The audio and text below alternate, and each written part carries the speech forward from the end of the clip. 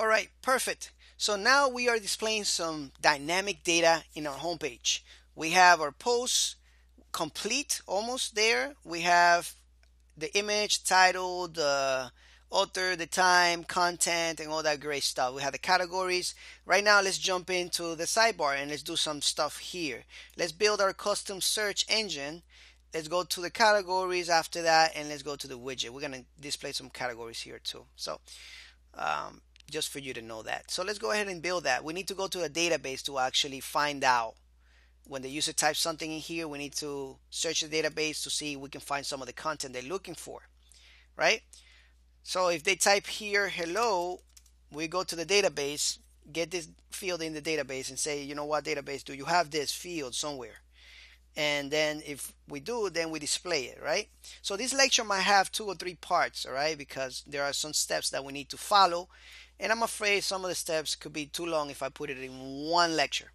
So it's not really hard. It's actually easy. It just takes a little bit of time to do. So what we want to do is go to the sidebar. And here in the sidebar, we need to find the block search well. Make sure that you find that. Separate it a little bit. As you can see there. Perfect. We need a form to submit some post data. So that way to the feed to our database. All right. So let's create a form right under here, and let's call this form.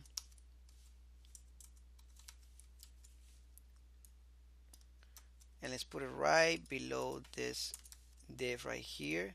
Let's do a little comment here and just say form search form. All right, just so that we know that's the end.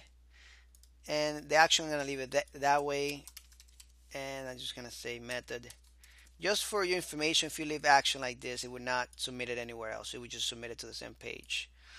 So the post here would be the method would be post. We need to send some information via these buttons here, so we need that name attribute there, and I'm just gonna name it submit. Make sure that you change this button there to type submit also. If not, it won't work. Minimize this a little bit so that way it's in order.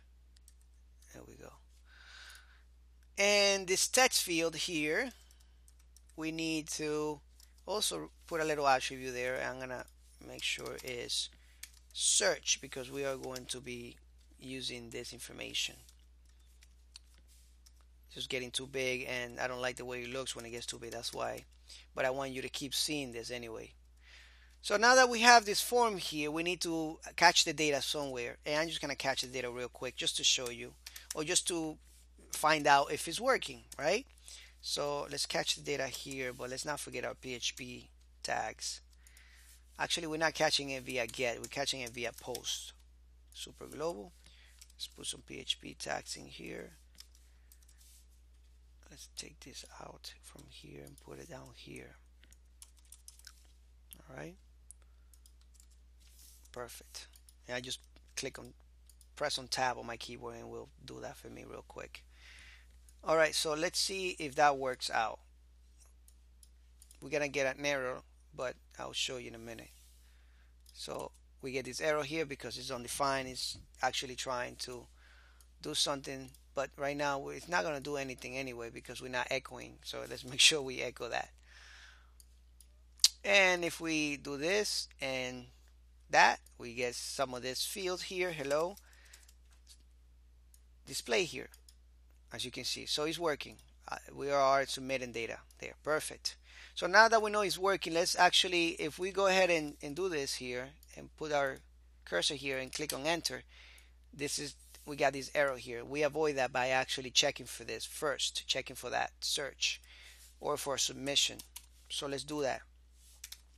So let's do that with an if statement, and let's just use let's use something like the isIt function, and let's check for a submission post submit. All right. And then if we find a submission, then we want to also search for this and actually assign it to a variable. the variable that we will be using is called search. All right, so now, and let's just echo the whole thing out just to check it out. Right now you see that we don't get that error when we click enter on top here, but if I type something here and I click on the search, we could see that we get something out of there. Oh, perfect.